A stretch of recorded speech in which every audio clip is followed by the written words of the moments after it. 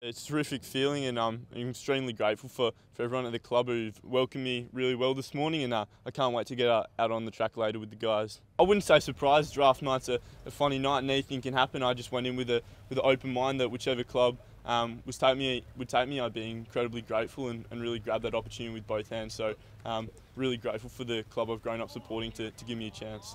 Your family, you mentioned the lifelong Eagles fans, and you were hoping draft day. How does it feel now to be the club that you've supported for so long? Yeah, I suppose it was something which I said before the draft it would be nice, but I didn't really think it would become a reality. Obviously, it's a 1 in 18 chance to get drafted to the club you've grown up supporting, so I'm incredibly lucky and I definitely won't take that for granted. You spoke about a few of the players that you want to shadow over the pre-season. What's the most exciting thing about turning up for day one of pre-season? Yeah, I think, as you said, meeting all the players that you've grown up idolising and seeing them not only as footballers where you watch them for 2.5 hours on the weekend, but their everyday interactions and the things they do off the field that makes them so successful when they are on the park. You've spoken about endurance. What are some of the other things you want to work on over the pre-season? First and foremost, I think just skills and decision making needs to get faster at the next level. Obviously, it's a real step up in tempo, and I found that a little bit playing league footy last year, so that's something which I'm going to have to get better at again. And yeah, as you said, just meeting all the guys and getting to know them. Oscar, all the Eagles fans will be asking, can you play in the midfield? So, can you play in the midfield?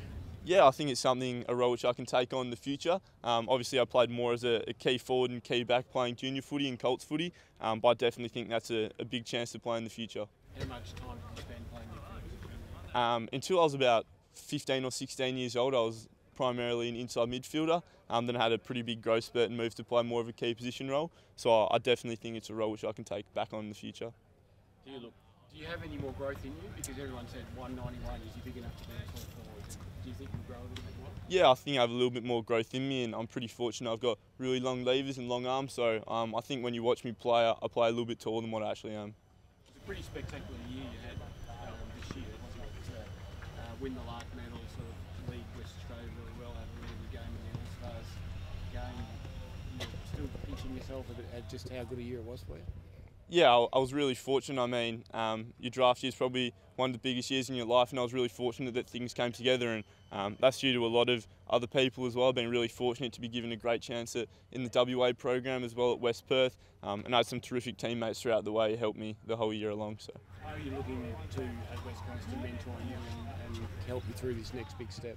Probably the first and foremost would be someone like Josh Candy. He plays that key forward role, and although we're not really the same physical dimensions, he's someone who, speaking to a lot of the guys, his work rate in his early years at the club is really what set him up to have a really successful career, and that's something which I want to, as I said, live in his back pocket and really follow him around to see what I can take from him. And obviously there's a big group of young players come into the club this year. It's a chance to form your own little group and push each other along, do you think? Yeah, definitely. I think that's the most important thing in football clubs, not only to build those relationships on and off the field, but to really spur each other on. It's the competition of trying to get a spot in the side, which really allows everyone to perform at their best. You had a chance to talk to any of the boys in Simo yet? Yeah, I was fortunate enough to be at the draft in Sydney, so I caught up with Simo and some of the coaching staff for dinner after the draft, and this morning meeting a lot of new names and a lot of new faces will definitely be a challenge for me to remember them all today. But yeah, I got to meet all the guys and they've been very welcoming. How did you go with your mates from West Perth now that you're going to probably line up for the World Series? Yeah, it was something where, for me now, I'm extremely grateful for everything West Perth had done for me, but I'm in this privileged position to be a West Coast Eagle, and that's my role now, and if they want me playing at East Perth, I'll do my role for the side to do the best I can. So if I'm playing for East Perth lining up against West Perth, it's just me doing my job, and I'm going to perform the best I can for the side. Do you target round one, or just hope to play next year, or just don't get ahead of yourself?